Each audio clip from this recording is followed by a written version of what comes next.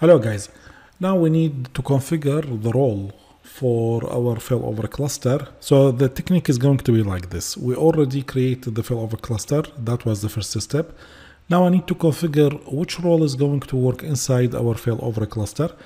And we know the purpose of this SQL server is, we know the purpose of this failover cluster is to run SQL server. So in the role, I need to configure something which is going to suit my SQL installation. Right click on role, select configure role. Even before that, just again, let us review what do we have in disks. In disks, as you see, the system automatically picked the smallest one as a disk witness. Now, when I want to configure this role, I am going to pick the DTC role, and I wanted to pick the second or the third hard disk here, the one with 2 GB.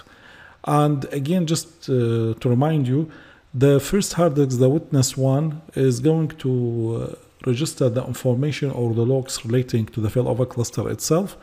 The DTC is going to register the transaction logs for the service which I need to support, and the service here is DTC, and DTC it need to be picked when you want to install a database. And the third one later, I will use it just to install the SQL Server instance in both nodes, of course, Server 2 and Server 1. So now in roles, right click, select configure role. You have welcome screen. Next. Here, if you take a look, you have different services. You are not going to find something like a database server, but you need to pick this one, the Distributed Transaction Coordinator, DTC.